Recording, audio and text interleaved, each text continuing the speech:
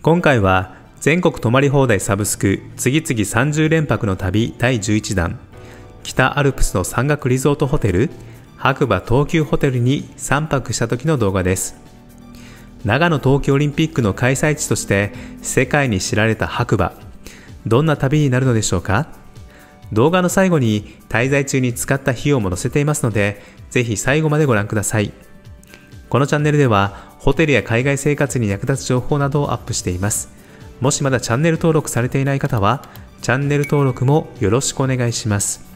長野東急レイホテルをチェックアウトしてリゾートビューふるさとで長野駅から白馬駅へ向かう予定だったんですが、この日はリゾートビューふるさとは走行せず、リゾートビュー諏訪湖が走行する日だったので、少し遠回りして白馬に向かいます。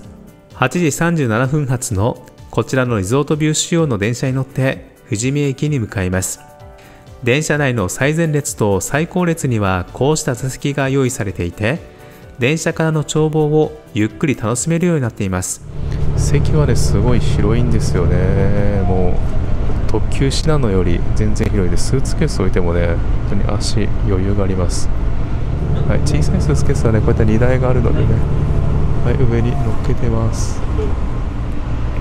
前の景色はね、ああやってモニターで確認することができます。はい、今オバステ山に向かっています。はい、電車はですね、オバステ駅にね止まりました。昔年寄りの大嫌いな殿様がいて、60歳になった年寄りは山に捨てることというお触れを出しました。お年寄りを山に捨てる、そんなことが本当にあった場所なんですね。とても景色の良いオバステ駅で16分間の停車時間を設けてくれるので、こうしてゆっくり景色を楽しんだり、駅舎の中を見て回ることもできました。こちらが2つの川の合流地点でございます。右手奥より流れております川はあずさ川、手前に流れております川は七井川でございます。まもなくもご乗車で松本駅に到着いたします。松本駅の出発地には駅員さんたちが手を振って見送ってくれます。こういったサービスは観光列車ならではですね。上諏訪駅で12分の待ち時間があったので、駅の喫茶店でお昼ご飯を購入しました。電車内から良い景色を見ながら食べるサンドイッチとコーヒーは格別です。11時38分、長野駅を出発して約3時間、終点の富士見駅に到着しました。こうしたあずさの記念館バッジもいただきました。普通運賃に530円の指定席をプラスするだけで、この観光列車に乗れるなんてお得ですよね。富士見駅から普通電車に乗り換えて、さっき通った松本駅をまた経由して白馬駅に向かいます。松本駅から白馬駅に向かう大糸線は山や湖など景色も楽しめるので、乗っていても全く退屈しませんでした。15時50分、白馬駅に到着。ホテルの送迎バスが迎えに来てくれたので、それに乗ってホテルに向かいます。ホテルに到着しました。外観は森の中にある大きなコテージみたいです。玄関先のベンチ横にはたくさんの薪が積まれていて、館内の薪ストーブで使うようです。ロビーに入ると左に階段があって、2階のレストランへの通路につながっています。天井を見るとホテルの天井とは違うログハウスのような太い木の骨組みが見えます。石畳のロビーを進むと大きな花のタワー、そして外の景色をゆっくり楽しめるようにソファーが並べられています。こちらからロビーを見るととても広くて明るいスペースが広がっています。外に出ると広大な庭が奥の方まで広がっています。ここには野鳥がいるようで、設置されている双眼鏡でバードウォッチングができます。そしてこちらには薪ストーブが置かれていて、夏は週末、冬は毎日こちらの薪ストーブをつけてくれるそうです。反対側にはハンモックが置いてあって、揺れながら景色を楽しむことができます。今回のお部屋は404。こちらのカードキーで部屋に入っていきます。はい、結構明るいお部屋ですね。はい、入ってすぐまずですね、洗面台のスペースがあります。はい、ここから見ていきましょう。洗面台のスペースがあります。はい、かなりね、幅が広いですね。深いですし。この水は飲料水としてご使用いただけます。北アルプスの山々に染み込んだ白馬村の水源から湧き出る地下水、伏流水を使用していますとあります。なので、この水が美味しいんでしょうね。湧き水を使ってるみたいです。贅沢ですよね。で、左からですね、ドライヤーがあって、グラスが2つあります。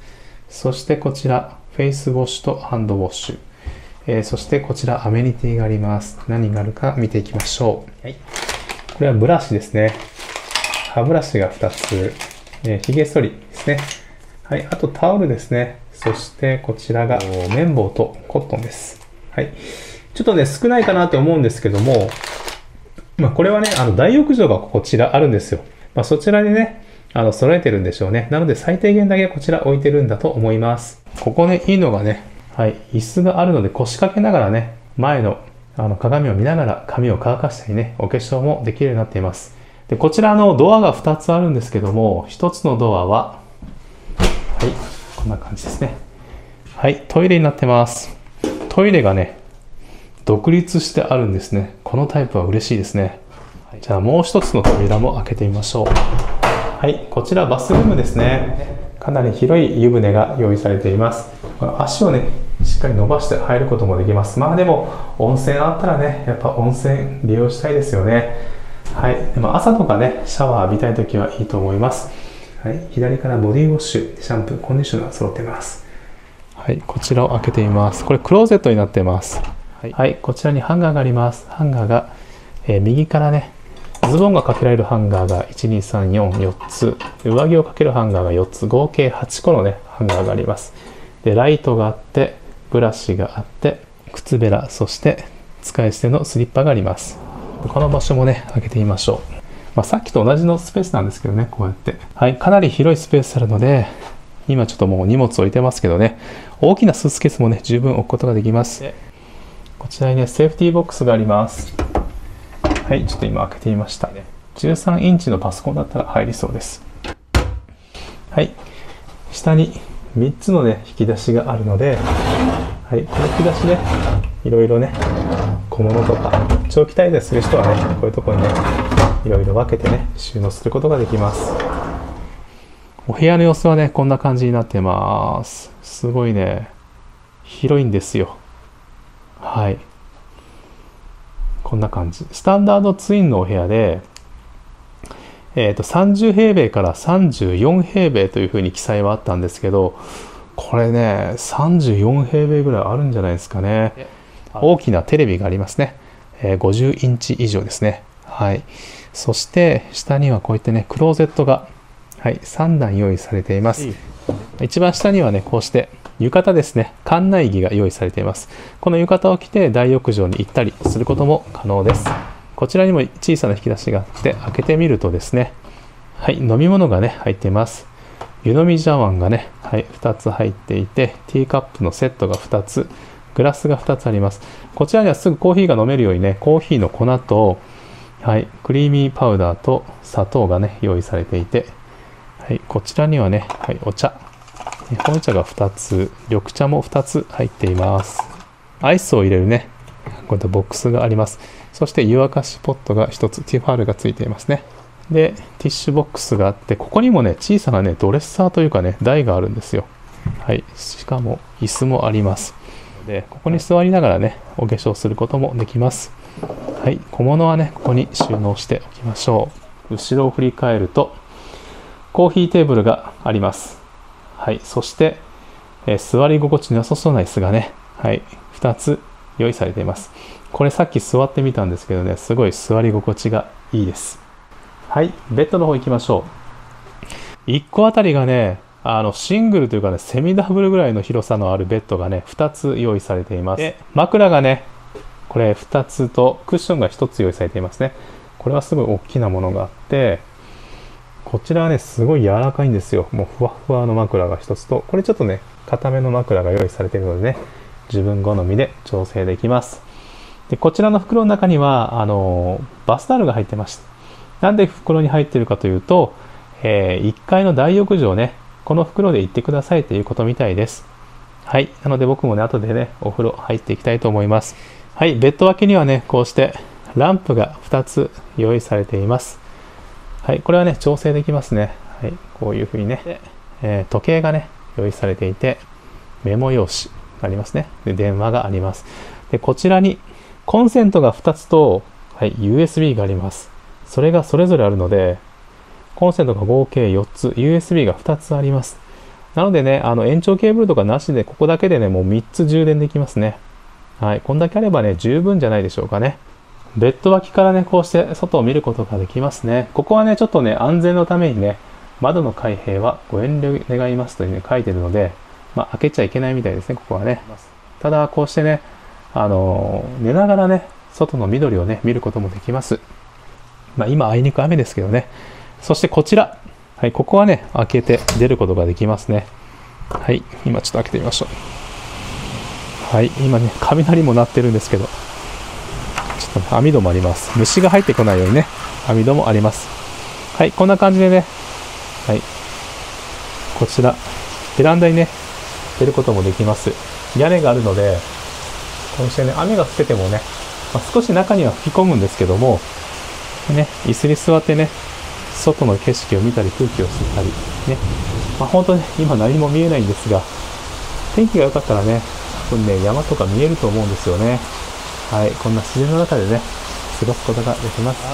朝はね、ここの椅子に座って、新鮮な空気を吸いながらね、コーヒーを飲むこともできます。はい、楽しみですね。ちょっと閉めておきましょう。はい、インターネットのね、スピードを測ってみたいと思います。はい、それではスタート。はい、ダウンロードがね、196Mbps ですね。早いですね。アップロードが276。お、結構早いな。かなりサクサクインターネットが楽しめるんじゃないでしょうか。あとこちら、ドリンクチケットをね、はい、今回3泊なので、はい、6枚もらいました。なので、レストラン行ってね、後でちょっと飲んでみたいと思います。それでは、このお部屋で3泊楽しんでいきたいと思います。それでは部屋からは以上です。失礼します。早速、ロビー2階のラウンジスペースでワンドリンクチケットを使います。ドリンクはこちらのメニューから選べるので、僕はオレンジジュース、妻は赤ワインをいただきました。はい、おはようございます。今、7時24分ですね。今日はね、ちょっとこれから、曇りのち雨だそうなので、山の方にね、少しハイキングね、行きたいと思います。明日の方がね、なんか天気悪いみたいなんでね、今日のうちにちょっと登っておこうかなと思います。ホテルから八方尾根のゴンドラ乗り場まで1日2回、無料のシャトルバスが出ているので、それに乗って今日は八方尾根を目指します。8時42分ですね。8時半にですね、ホテルの送迎、無料送迎乗って、2、3分でね、ゴンドラの入り口に来て、今、ゴンドラ乗ってます。ちょっとね、天気がね、ちょっと心配なんですけども、今のところね、まだ雨降ってないですね。本当雨装備ね、何も持ってないので、土砂降りだったらね、昨日の夕方すごい土砂降りだったんですけど、このままゴンドラに乗って帰るしかないんですけどね。ホテルでね、チケットを購入すると1割引きで購入できるので、ホテルでもうチケットを買っちゃった方が楽だと思います。はい、そろそろ、ゴンドラのね、終点が見えてきましたね。そこで多分降りるんだと思います。それでは降りるようにしたいと思います。はい、今リフトに乗りました。はい、結構揺れますね。結構オープン型のね、本当にスキーのリフトと同じような感じなので、速度はね遅いんですけど、はい、結構涼しいです。雨降ったらね、これ雨ざらしになっちゃいますね。落とし物ランキングはね、第1位がスマホだったのでね、はい、皆さん気をつけてください。これ多分落としたら見つかんないですね。はい、ゴンドラとリフトを乗り継いできて、終点かと思ったんですけど、まだリフト乗るみたいです。はい、これから乗っていきたいと思います。はい、3つ目のね、リフト乗ってます。最初はゴンドラ、そしてその次がリフトで、また3つ目もねリフト乗りました。はい、今到着しました。はい、結構ねガスがかかってますね。はい、今リフト降りてね登り始めました。結構ね岩がゴロゴロしてますけども、普通の靴で来てしまっています。はい、下界は何も見えないです。霧がかかっていますね。はい、今9時28分です。リフトを降りてから10分ぐらいね、トイレ行って10分ぐらい、こういったゴロゴロの岩のところを歩いてますけど、ちょっとイメージしてたよりね、ちょっとハードかなって感じですね。ちょっと上着羽織ってたんですけど、汗かいてきたのでね、また脱いで、ポロシャツ、ジーパンでね、登ってます。右側ね、かなりの斜面ですね。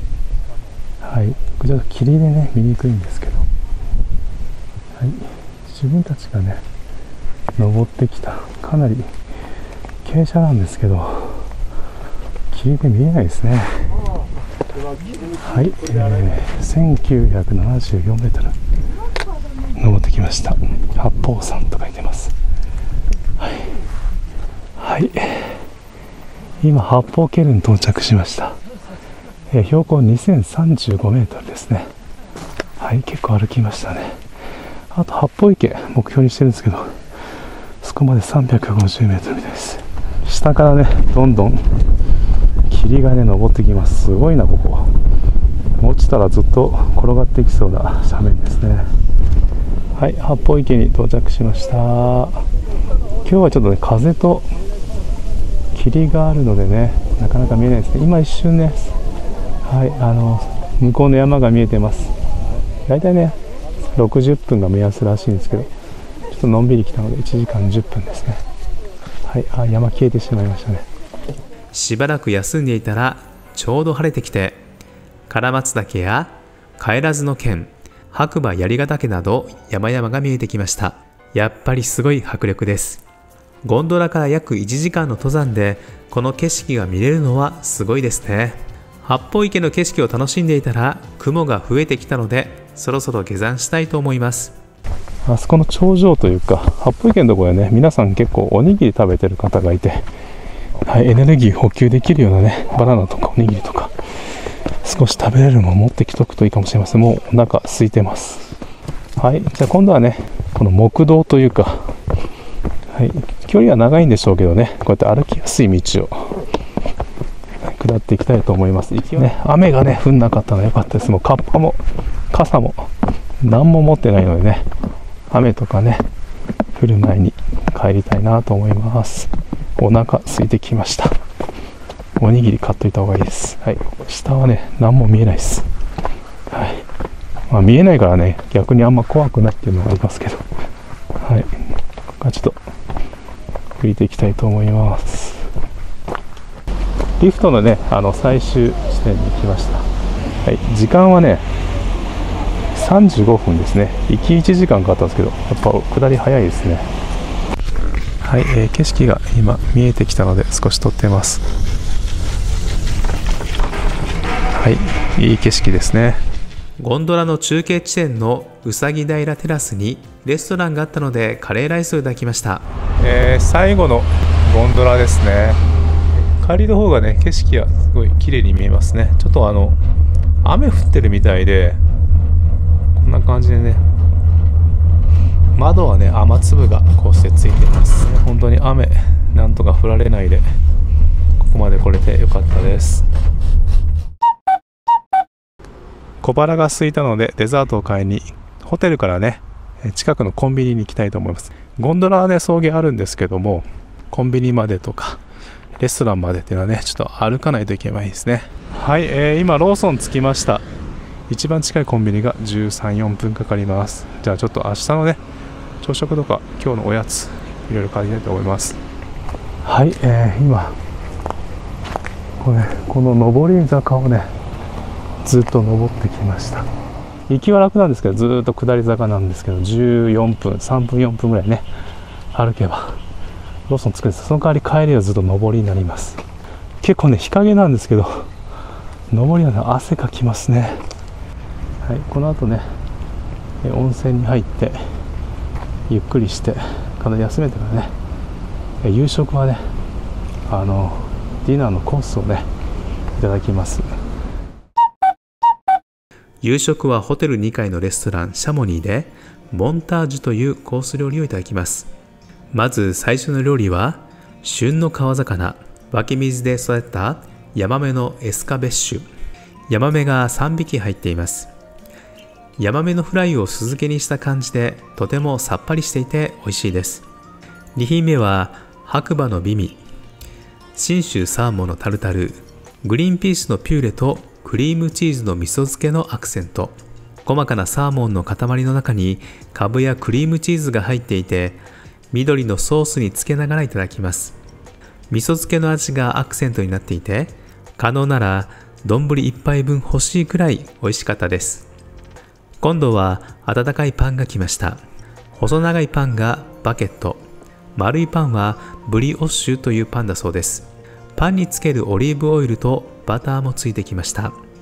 バケットはちょうど良い硬さと少し塩が効いていて美味しいです。これはおかわりできるようなので後で追加したいと思います。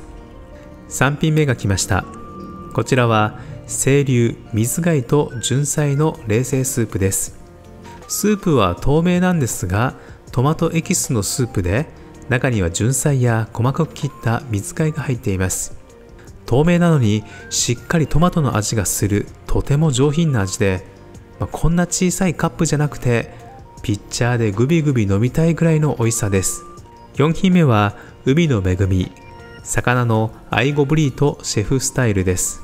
前に置かれた時点で貝のとても良い香りがします。千葉県産のスズキを使っているようで、包まれている透明な袋を開けていただきます。スズキがふっくらとしていて口当たりが良く、ニンニクとトマトとオリーブとムール貝からもエキスが出ていてとてもマッチしています。このスープはとても美味しいので、ぜひご飯にかけて一緒に食べたい味です。メインディッシュの牛ヒレ肉のポワレ、ゴイチワインとトリュフの二重奏が来ました。器に入っているソースはゴイチワインのソース、お皿に塗られている黒いソースはトリュフを使ったピューレソースです。オニオンパイも添えられています。それでは牛フィレ肉からいただきます。このお肉柔らかくて美味しいです。こんなに柔らかくて美味しいお肉は初めて食べました。パンのおかわりが来ました。これで3回目になります。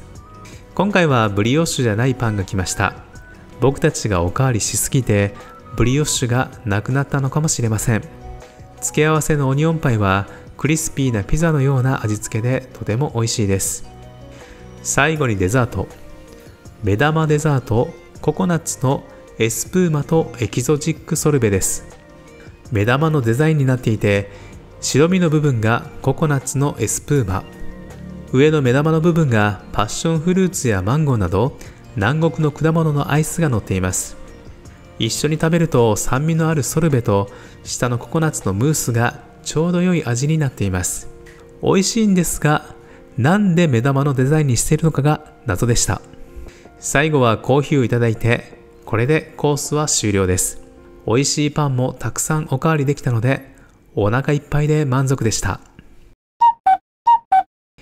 今日はまたバスに乗って白馬マウンテンハーバーに向かうゴンドラ乗り場に向かいます。今8時52分ですね。はい、ゴンドラ乗りました。8時半からねゴンドラやってるみたいなのでちょうど良かったですね。8時40分にホテル来て48分に、到着して、ここから加速していきます。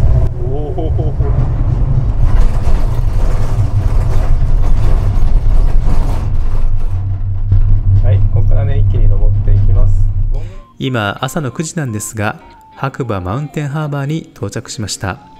標高は1289メートルで、昨日の八方池よりも低いんですが、ゴンドラ1本で来れるのはいいですね。まっすぐ歩いていくと大きなブランコが見えて、アルプスの少女ハイジの歌が聞こえてきました。こちらのブランコは結構人気で、入れ替わり立ち替わりいろんな方が楽しんでいました。これから北アルプスの絶景が一望できる山頂テラスに向かいます。このテラスは山側に突き出ている部分があって、そこから白馬のパノラマの景色が楽しめます。この日は雲が多めですが、テーブルや椅子もあってコーヒーやパンなども販売しているので、ゆっくりコーヒーを飲みながら流れる雲と北アルプスの景色を楽しめました。はい、人と木の森ね、白馬マウンテンハーバーから、リフトに乗ってね下がってくるような形でね降りてきました。テックボールというサッカーと卓球を合体させたようなものがあったので、試しにやってみました。お互いサッカー経験が全くないのでラリーが全く続かず、ただ相手の蹴ったボールをもう一人が取りに行かされる地獄のようなゲームになりました。もう少し誰でも楽しめるゲームはなかったんでしょうか。今ですね、人と木の森からまたリフトに乗ってね上に行きたいと思います。はい、禰豆子のね巨木に到着しました。歩き始めてね多分20分ぐらいですかね、簡単につきますけど大きいですね。はい、二股に分かれています。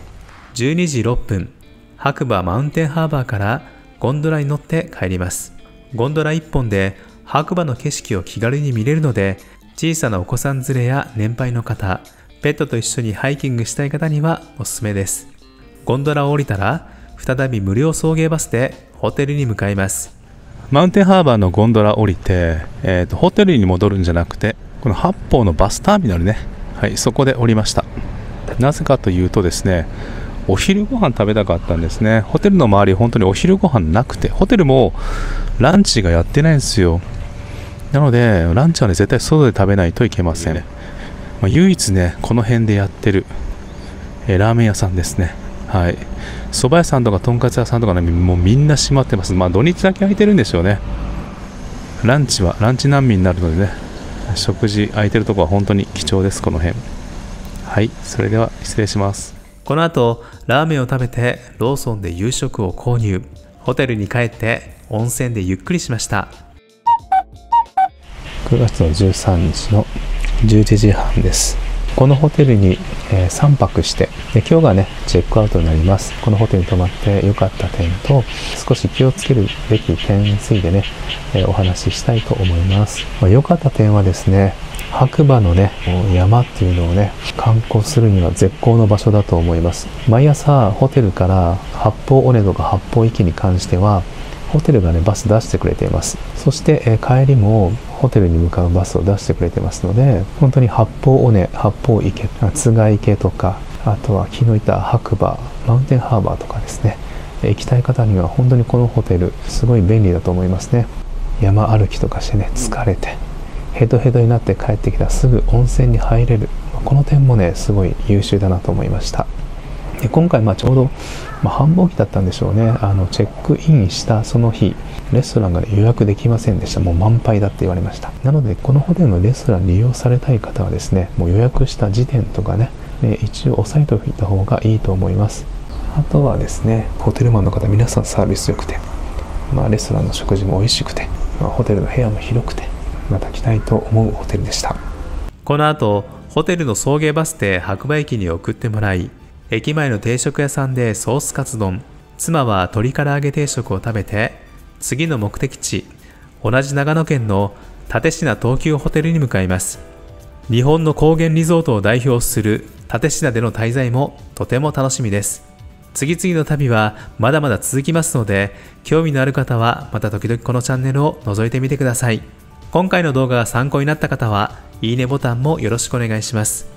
では今日も最後までご視聴ありがとうございました。